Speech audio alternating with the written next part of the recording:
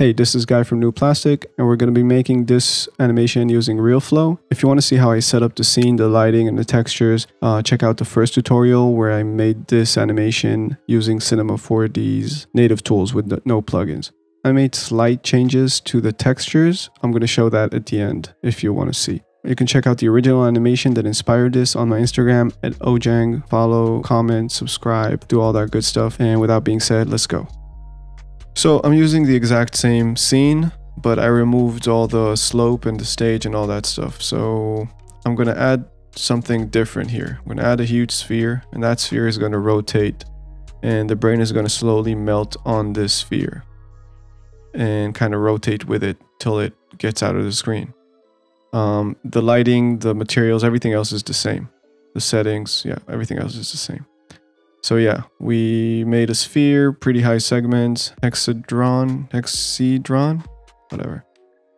And that's going to use as our liquid catcher. And let's just animate its rotation. I want to animate it from kind of rotating like that, from left to right, and do a full rotation by the time the animation ends. So I'm just rotating it 360 degrees. I'm removing the curve from the keyframes.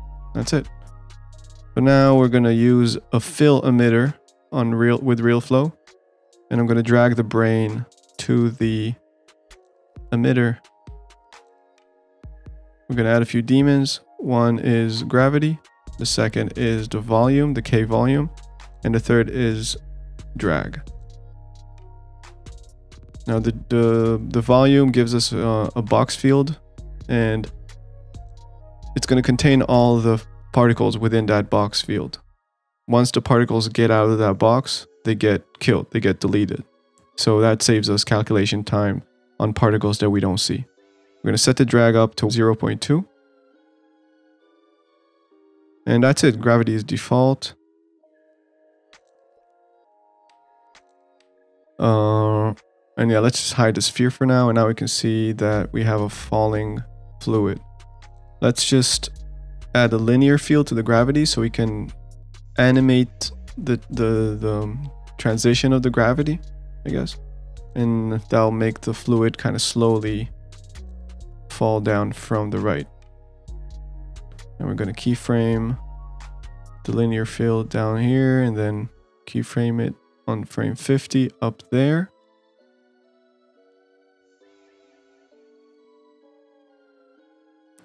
And then we're just going to move one more frame and get it out of the frame. And as we hit play, you can see that our brain is slowly melting. Let's set all the curves to linear. Let's just hide the brain. And now we can see that we have a falling brain. Nice. Going to add a random field to the gravity, set it under the linear field, set the linear field to multiply. That's going to slowly reveal the random field as the linear field goes.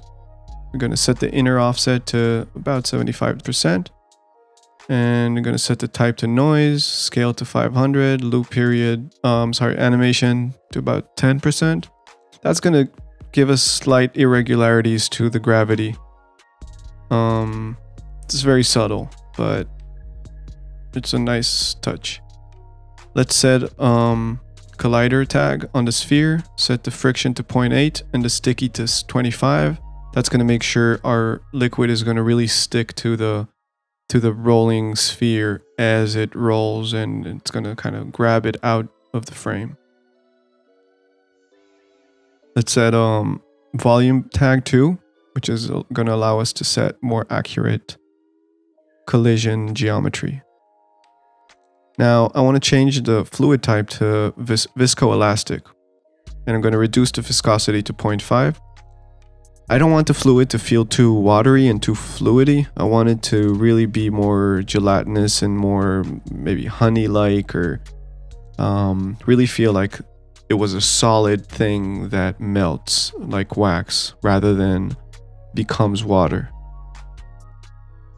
So I think the effect is going to be stronger. And as you can see, once it leaves the box field of the K volume, the particles get killed. I'm going to take the box field a bit down. And since we don't see that part in the camera, it doesn't matter. and it's gonna make our animation go a bit faster as it goes to the end. And there you go. That's it. So even though our animation ends at around 90 to 100 frames, our scene has 130 frames, and that's because our fluid resolution is very low now. So it takes less time for the calculations to happen and for the animation to finish its cycle. Once we up our fluid resolution and cache it, the liquid is going to take more time to do everything that it does.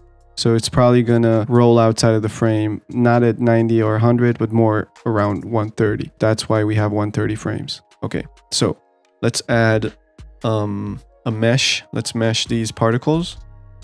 We're going to set the radius to 3, resolution to medium, smooth to 6, thinning to 0.2, and relax iteration to 1. Let's build the mesh, and as you can see, it looks horrible. And that's because we have very low resolution fluid, which means we got very low amount of particles. So let's just kind of texture things, see how it looks. And what we're gonna do, let's set this backlight up on. Just for now. We're gonna worry about lighting and texturing at the end. But we have to up the resolution of our fluid in order to see our mesh as it's gonna be. So let's up it to 200. And now we need to move a frame and go back a frame until it kind of recalculates. And now you can see it's way more dense.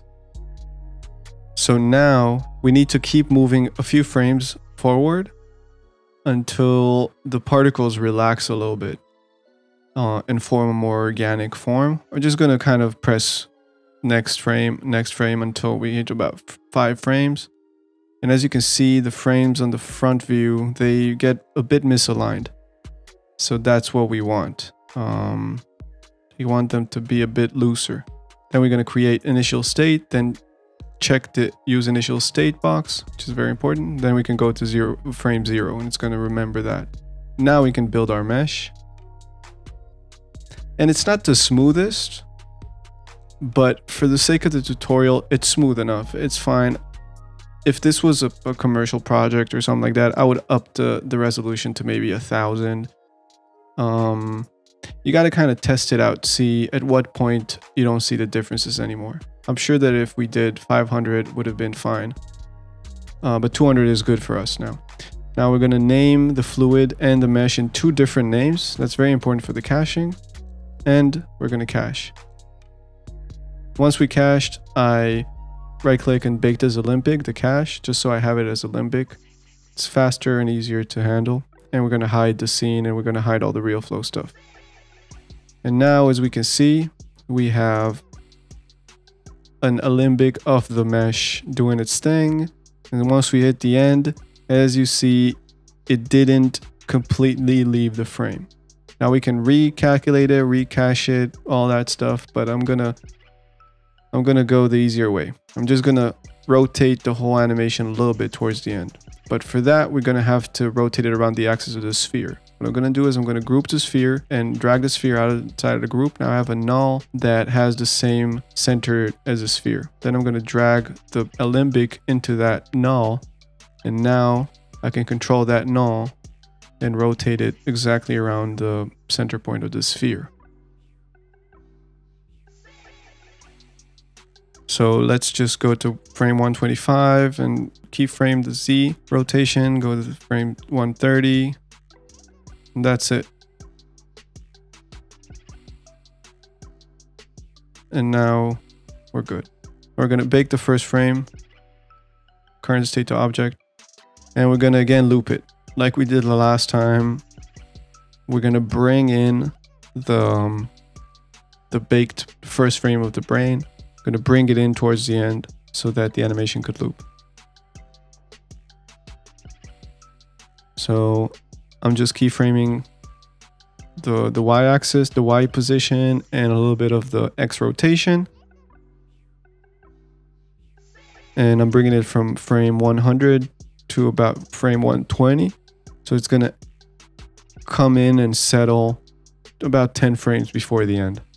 And you'll see why we need that little bit of extra keyframes in a second. And that's it. And now this brain is coming in towards the end so it can loop back again. Now, I want to give it a little bit of a jiggle.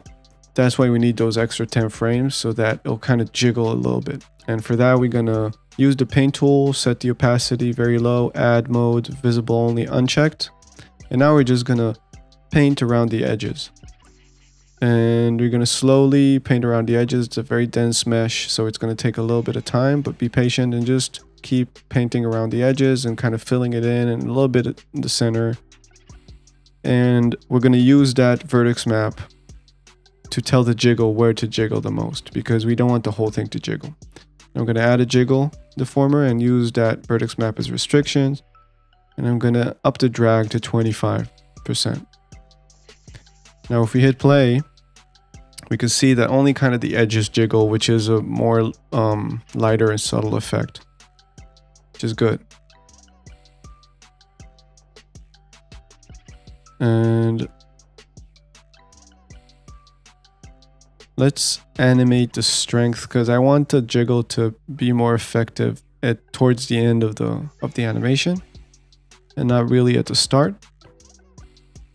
So as you can see, as it goes in, the strength gets stronger and stronger. And let's pull the end of the 100% strength keyframe a bit more towards the end, so it's even more of a subtle effect. And let's bring the stiffness down to 30.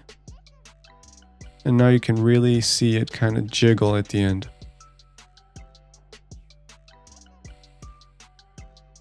That's great. Now if we turn on our Alembic, we can see that we have a nice looping animation. So I'm just going to duplicate our brain material, add a flow texture to the opacity. And just when the brain enters the frame, I'm going to keyframe the float at 1. And right when it starts to move, I'm going to keyframe the float at 0. And that's going to gradually fade in the brain as it joins our scene so that it doesn't cast any shadows while it's lingering at the top, and we won't have any shadows popping in once it's getting introduced to the scene.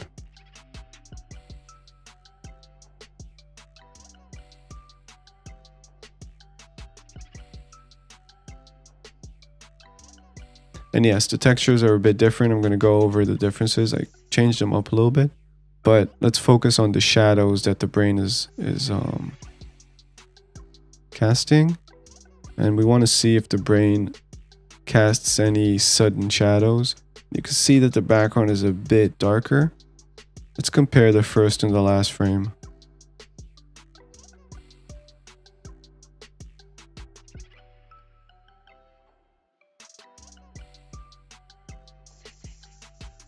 So this is, the first frame is the right, last frame is at the left, and as you can see, the first frame is darker, which means our brain is not at a 0 opacity. It looks like it should be. If we exit the camera, it's not. The brain is just there, and that's because we didn't apply the texture. Okay, we need to apply that duplicated texture on the brain, of course, and now first frame, last frame look exactly the same. And if we kind of go frame by frame, we can see that there's no harsh shadows that pop out of nowhere. And the transition is really smooth. Great. Now let's go over the different materials. I made the materials a bit better. First of all, the brain material, I made the albedo at 0 so that the SSS will be more emphasized. I want it to be a bit more realistic. I turned down the density, I turned down the bias, made the radius color a bit more orangey, and we're just using the gradient at the albedo for color. Now, I used the dirt node to control the coding and roughness and all that stuff. Because I wanted to add a little more difference in the variety in the roughness and coding. And I just applied different gradients where the roughness will be stronger at the crevices and the coding will be less strong in the crevices. And I think it looks great. Now for the catcher, for the collider surface, I turned down the transmission, removed the medium, so now we don't have any SSS on it. I just turned up the metallicness a little bit, and now it gives us a bit more of a pearlescent look. And you know, just use a bunch of noises on the roughness and the bump to create some imperfections. It'll be a bit more interesting, and then you can see the rotation as it goes. Because if this was a completely smooth surface, it would be harder to see the rotation. Made the backlight a bit bigger, so we have this kind of rim light, like a nice rim light that really gives us more depth. As you can see, really separates the subject from the background and gives us a bit more depth. And I think I played with the power, and I gave a little depth of field, you know, very subtle, focusing on the brain. We don't need to see all the details in the background, but it's up to you really. And that's it.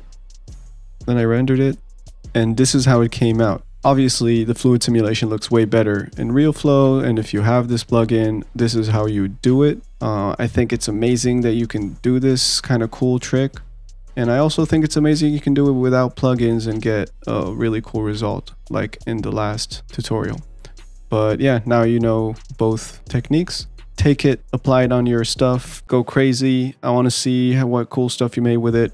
You can check out the original animation that I made on my Instagram at Ojang. Hit me up, follow, comment on this video, subscribe, all that good stuff. You know, if you got any suggestions for new tutorials or any questions, if you haven't figured out something, feel free to hit me up. And yeah, that's it. Hope you have a good day, and see you on the next one. Peace.